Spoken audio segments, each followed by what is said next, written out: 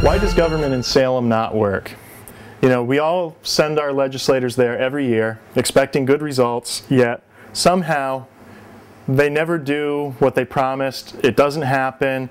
The educational system sends more kids out of the schools that have failed, don't even have basic reading skills, and they ask us for more money and we consider giving it to them. There's a reason why government doesn't work. And it's fundamental to the way that our system is designed today. And for us to expect government to work, the entire system would need to change. That's not something that we can accomplish overnight, but we need to recognize that the current system is not going to succeed if we send more money. And here's why. Whenever we create a program, with our government, we typically say, here's the problem, here's a whole bunch of money, go solve it. Now, what's the performance incentive of the people sent to solve that problem? Let's say you just employed 80 government bureaucrats creating a new organization to solve a problem. If they solved the problem for which they were employed, they would lose their jobs. The problem would go away. The people would say, hey, that was a great department, solved the problem, you can all go home now. We're fighting against human nature. They want to keep their jobs. Now, however, let's say they fail.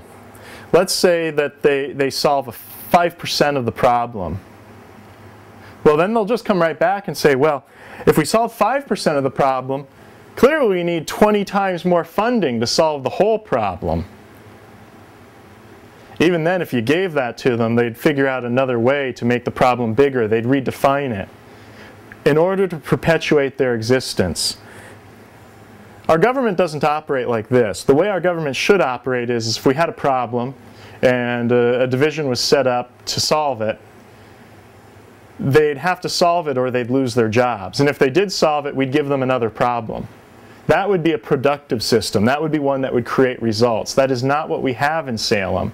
So anyone who advocates for more of what we're doing is going to waste our resources. They're going to perpetuate the problem, because that's the only way that that department can succeed. And then we're going to come back in the next election and they're going to say, well, the problem was bigger than we anticipated and we need more. You have to break that cycle by ending the madness of it. You have to say, I'm sorry, you can't solve our problems. We're going to keep our resources and we're going to figure out how to solve them ourselves. When you've done that, you've empowered yourself.